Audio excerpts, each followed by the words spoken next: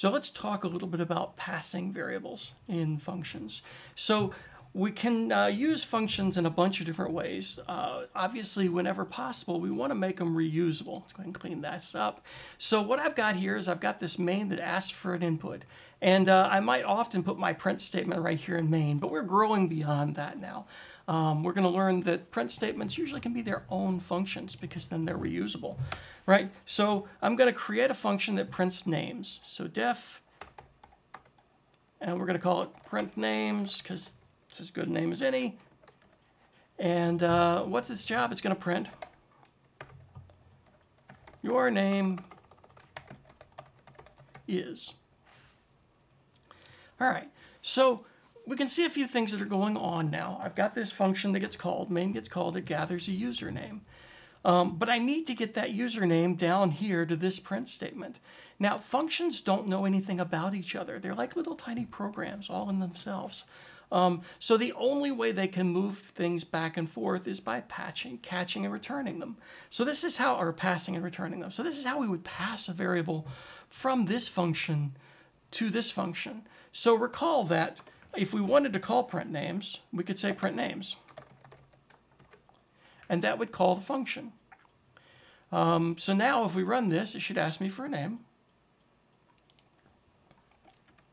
And it says your name is. So that's great. We can see that it's getting from here to here.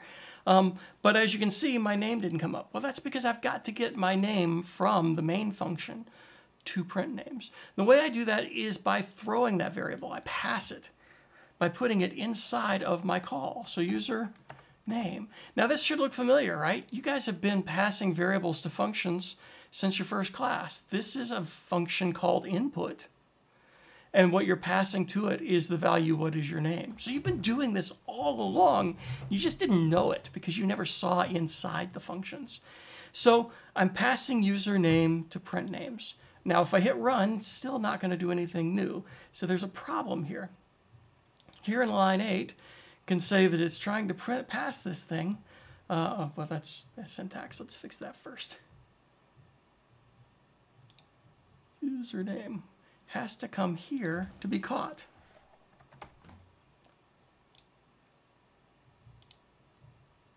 And I got to find my syntax error. Oh, there it is. All right, let's fix that right quick. That's what happens when you click on things. All right, so we got this thing. Nothing will happen. What is your name? You put in your name. I love showing my errors. Then you can see that it's like totally normal to have to debug things, right? So I need to pass it, as you saw me start to do when I typed wrong.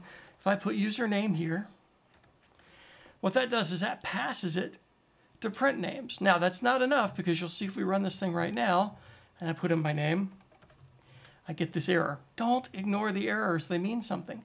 It's saying, hey, this doesn't work. If I follow it down, it says line 15 is calling line 8.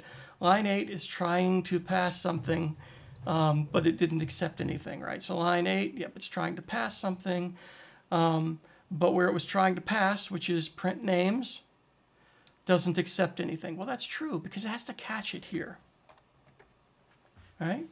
So I need the function here to catch whatever I'm passing. So this passes the name value, Mr. B. This catches the name value, Mr. B. Doesn't matter what I call it. I could call this thing name, username, Bubba, XYZ, PDQ, doesn't matter.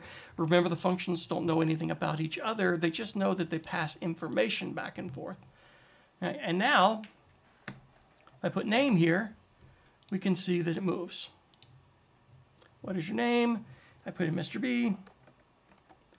And you can see that now this function catches the value of Mr. B and prints it out.